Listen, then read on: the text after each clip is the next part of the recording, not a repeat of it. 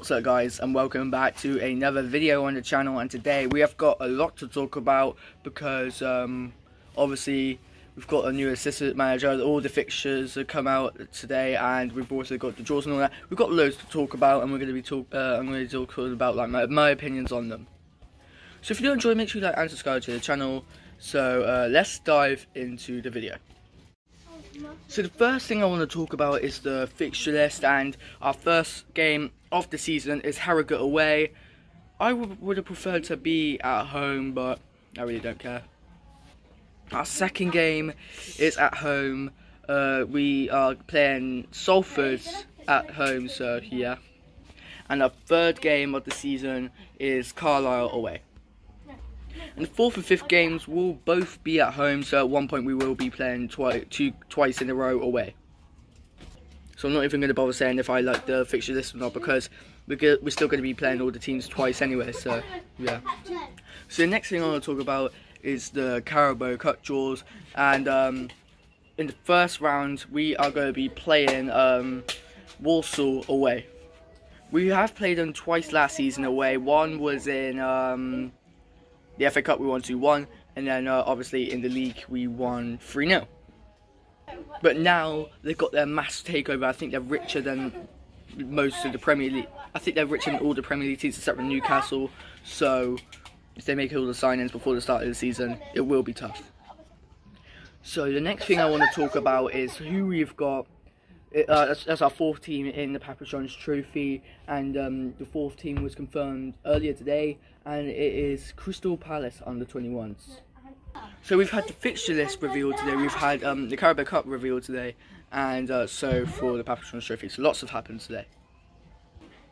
Obviously the past few years we've just been having like Chelsea under 21s and Arsenal under 21s, so good to see a new team. So the next thing I want to talk about is what's been happening behind the scenes for Swindon, and we have announced a new arrival of as our new assistant manager, Jamie Day.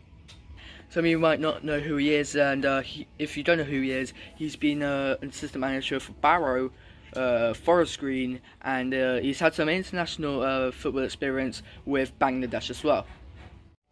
So hopefully when he gets given the chance in League 2, he can help us a lot to win the games and hopefully bring us back into League 1.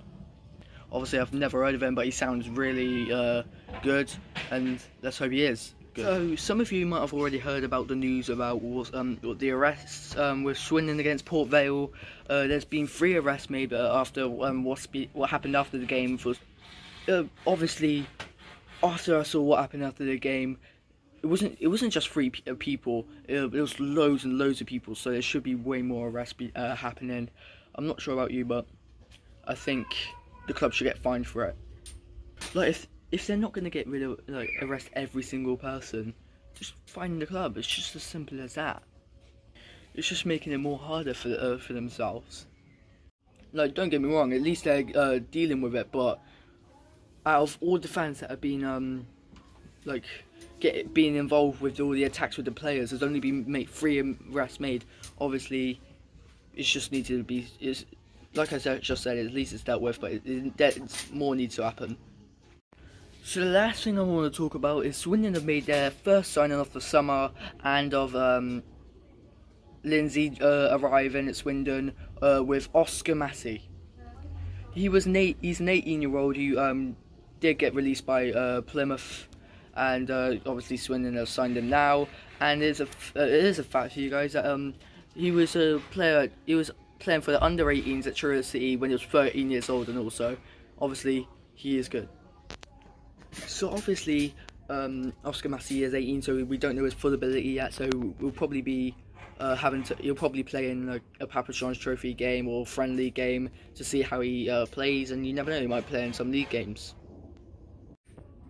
But in the leagues, he'll most probably be unlikely because he won't be competing against Harry McCurdy. Because if he's going to play like the exact same as last season, there's no chance he's going to play. So that's the end of the video. All the stuff that I'm going to be talking about today. If you did enjoy the video, make sure you like and subscribe to the channel. We're on the road to 700 subscribers. It will mean a lot if we get there. Anyway, have a great day, and you know what to do. Chill. Guys, I know I just ended the video there, but as we were talking about, as I was editing the video, I got a notification that Tyrese has signed for Swindon. He's an absolute outstanding player. I've seen him play for Mansfield, and the reason I like him as a player, he's got my name. So yeah, I can't wait to see him play now. And that was an unexpected signing, but an amazing one as well. Now I'm going to end the video there. You know what to do? Chill.